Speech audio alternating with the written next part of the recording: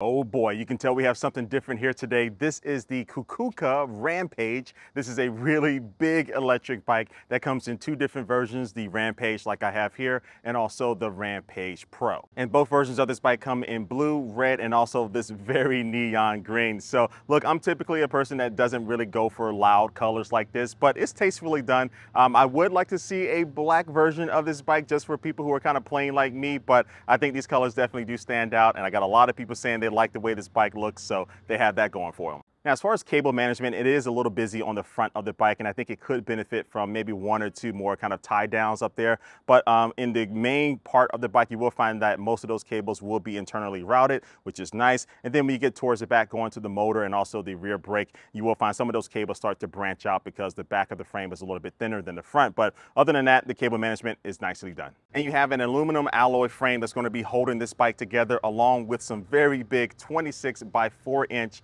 fat tires that help keep this bike off the ground a little bit. So the bike definitely looks bigger than what it feels like when you are riding, and I'll cover that here in a little bit. But now let's talk about some of the things that are different between the two versions of this bike. So the regular Rampage comes with a 750 watt Bafang rear hub motor, and the Rampage Pro comes with a 1,000 watt version of that same motor. And these bikes do have a removable battery that you can use one of the two keys that comes with this bikes to insert that key, unlock it, and remove the battery, and it's a pretty easy operation. And the batteries come in at 48 volts, but with the Rampage you get a 960 watt hour battery, and the Pro comes in at 1176 watt hours. And both of these batteries will take around 6 hours to fully charge. Now, as far as range, the company says the Rampage will be able to get between 25 and 50 miles, and the Rampage Pro will be able to get between 31 and 62 miles. And the company says that the higher end of the range estimates is by using pedal assist, and the lower end of the ranges is going to be by using the throttle only. So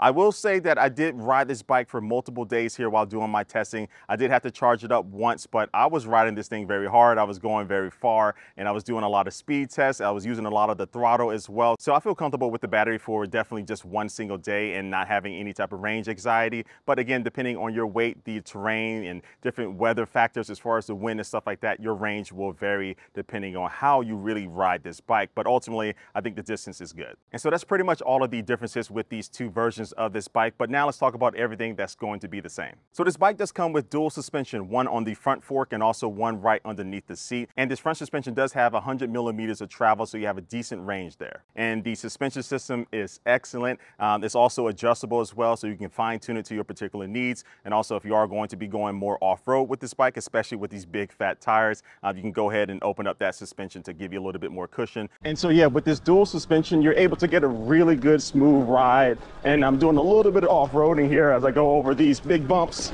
like so. And you can see here, the bike handles it with no problem, and it's pretty comfortable. You heard some shakiness in my voice because look, I'm not a daredevil, so I'm always nervous when I do jumps. But overall, this bike feels really good on and off-road, and has really good turning radius here with this bike. For being a big bike like this, it still feels really good.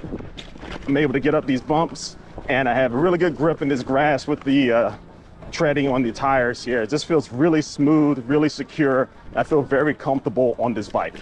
Now, you can probably already guess that this bike does weigh a little bit, right? So it does weigh 81 pounds. So that makes it a big boy, but it does also support big boys or big people because it can support up to 440 pounds for the low capacity. So it can definitely take some weight, but also does weigh a little bit. So this definitely isn't a bike that you're going to want to just be able to easily throw into the trunk of your car. But the way they have built and designed this bike, it does feel very sturdy. And honestly, I just noticed that I really don't see a lot of welds on this bike. So maybe they're hitting up by the paint or whatever, but it looks like a lot of this is going to be a solid piece that may just be kind of bent, you know, to get the overall shape of the bike. But look, again, it looks really good. Looks very clean. All of the lines on this bike really make it stand out. And oh, so here's a picture of the bike with fenders and also a rear rack, but it won't be coming with those standard. They will be part of their Indiegogo stretch goal. I think if they sell a certain amount, they'll throw those in. But for right now, you'll have to buy those separately after you do buy the bike, or just buy it on their website. So personally, I would like to see at least a fender standard, because this is a bike that I think is going to be suited for getting down and dirty with, and having those fenders would be good. But for right now, you'll have to buy those separately. Now, this bike does have a 19 watt big headlight in the front, and this does does a really good job at lighting up the path in front of you. And it does have two different running modes. One is going to be made for like daytime running lights, and then the second mode is going to be, you know, more high beam and really turning on the full functionality of this light. But I really like the performance of that. Now on the back of the bike, you will find an integrated brake light. So when you press down on the brakes, it'll brighten up a little bit more than normal to indicate that you're braking to people behind you. And also I did find some controls for turn signals on the handlebars, but they weren't working. So I did reach out to the company and they said that they will be removing those controls in the final version, and they don't have any plans to add turn signals. So personally, I would like to see turn signals on this bike along with that integrated brake light. I think that would be great for when you are riding this bike in the road, but for now I'll be missing out on that. Oh, and I almost forgot, I really love the controls to be able to turn on the headlight and the tail light. So instead of having to press and hold down on the button, which they still do have one next to the controls to be able to go up and down the pedal assist, they have this little toggle right here, so you can press down once to turn on the headlight and the tail lights, and then you can press down to turn it off. So that's way easier and way quicker, especially if you are like pulling into like a parking garage or something that's very dark right away. Now the display on this bike is a 4-inch color display, and I've used this display on another bike and I really like it. One, from the startup animation, but two, how the presentation of all the different things as far as like the levels of pedal assist and your speed and also your odometer and even your battery life on here looks really good. And also to be able to get into the settings, to be able to change different things is very easy using this display setup. And so in the manual, they do have instructions on how to be able to change all types of things with this bike very easily. And just so you know, the screen does perform well in bright sunlight. Now, I don't have any issues with the handlebar grips. They feel very grippy, feel very comfortable. And on the right-hand side of the handlebars, you will find a twist throttle to be able to use. And then also you will find a 7-speed Shimano shifter there to be able to go up and down your gears very smoothly. And something else that helps with the smoothness of the ride with this bike is the fact that it does have a torque sensor. Now, typically electric bikes come with the cadence sensors, but torque sensors are going to be used in conjunction with your pedal assist. So when you are pedaling a heavy bike like this torque sensor makes that sensation of pedaling feel really good and feel like it's working with the motor incredibly well and very smooth, especially when you are going up hills. And with a big bike like this, you definitely want all the help to make it feel like a normal bike when you are riding it. And so this is a pretty decent hill that I'm going up right now, and I mean, everything feels really good. This bike feels really good. I keep saying this in this review, but it's a very natural riding experience that gives you just the right amount of power when you do need it. And I do see another hill. I'm gonna go up here real quick. A little bit of a tiny hill, but you can see it has a little bit of steepness to it. And boom, just like that, no problem. And there was a stray cat that just scared me. Oh, and also going from using the throttle like I am now to pedaling, it's a very smooth transition. Sometimes on these bikes, when you do that, there's either like a hesitation or a pause, and the bike kind of has to like figure out what you're doing. This one is very natural. I'm using throttle again, but I'm gonna switch over to pedal. And you can see here, it's just, well, maybe you can't see it, but trust me, it's a very good, smooth transition going between those two modes.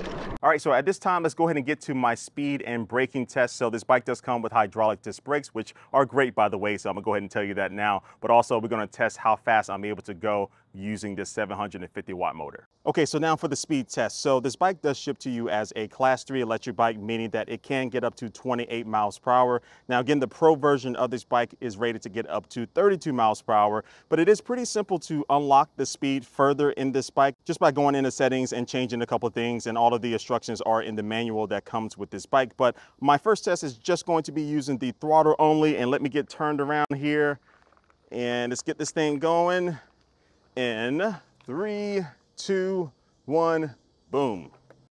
All right, takeoff speed is pretty decent. And like I always say in these videos, I do weigh about 220 pounds. My camera backpack probably has like, I don't know, 15 pounds of gear and stuff in it. But already we're at 20 miles per hour on my GPS app, and we're at 23 miles per hour on the bike's display.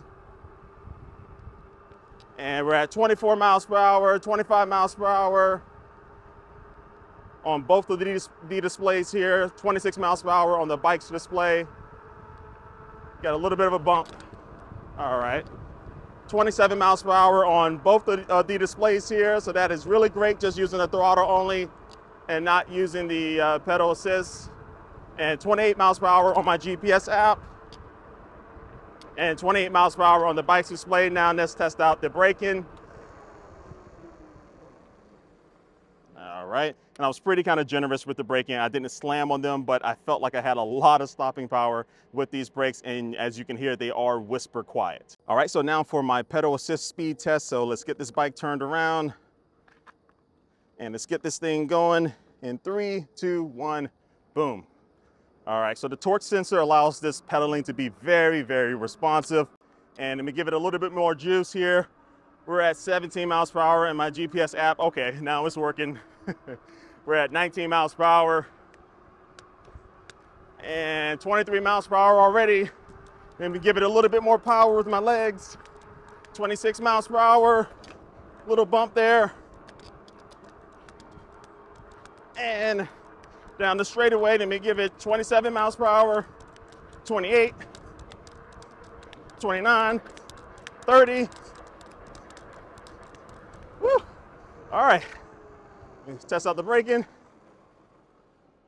Okay, so not bad at all. So with pedal assist, my maximum speed I was able to get, according to the GPS app on my phone, was 31 miles per hour. But even better, when you do just want to use this like an electric moped, getting up to 28 miles per hour just using the throttle is great as well. And this bike has also performed very well on the hills that I have taken it on. Using the throttle, I mean, it was a little slow, but definitely when you use pedal assist, I was able to get up a couple of steep hills with no problem. Again, that torque sensor makes everything feel very organic when you are pedaling. So this bike for the 750 watt version has a decent amount of power to it, but I definitely can expect more with that 1,000 watt motor version if you do elect to buy that one. Oh, and let's talk about this seat. So this seat is very nicely done. I like how it is incorporated into the frame of the bike, where on this top tube here, you will find that it goes down at an angle, but then once it reaches the seat, it starts to go up slightly. So this makes getting on and off of this bike really easy. Okay, so look, if I had to wrap up my experience of this Rampage Pro, I will say for being a big bike, it rides like a normal bike, and I do appreciate that. And this bike just feels very finely tuned. I mean, with the braking, the suspension, the speed, the motor, the pedal assist, that torque sensor, the display, everything is very nicely done on this bike. But now, as far as pricing, the regular retail price of this bike for the Rampage version will be $3,399, and the Rampage Pro will come in at $3,999. But this bike will be available on Indiegogo first, and it will have a discount price for the Rampage at $22.99, and the Rampage Pro will cost you $26.99. And the company says there will be some extra discounts and stuff with the Indiegogo campaign. So look, the prices are up there, especially for the normal price, but I feel like those discounted Indiegogo prices are really good for what you're getting for this caliber of bike. And I have yet to use a $4,000 electric bike, so I don't know how exactly this will compare to those, but I will say I have used bikes that cost around $3,000 that can go a little bit faster than this bike, maybe around 35, 36 miles per hour, and also might come with dual batteries to give you even more range. But none of those bikes have kind of the fine tuning and the fit and finish that this bike has, especially with all those things that I mentioned before. So it's a little bit of a trade-off, and also some of those other bikes do kind of operate more like electric mopeds or electric motorcycles. So it's kind of dependent on what type of style of bike that you are going for. But I highly suggest you take advantage of those Indiegogo prices, because I think those prices, even when you look at other bikes around that price range, this bike stacks up very well and actually is going to be outperforming some of those bikes in multiple areas. So anyway, I'll leave some links down below to all the different links for the website, Indiegogo page, all that stuff about this bike. That will be down in the description of this video. But also, I do want to know what you think, so leave a comment down below and let me know your thoughts about this bike, and also if you have any questions about it. But like always, if you did like this video, go ahead and give this video a like, and also make sure you subscribe and hit that notification bell if you want to see more videos on my electric bikes and pretty much anything else in tech on this channel. But I'm out of here. Thanks for watching this video, and I will catch you later. Peace.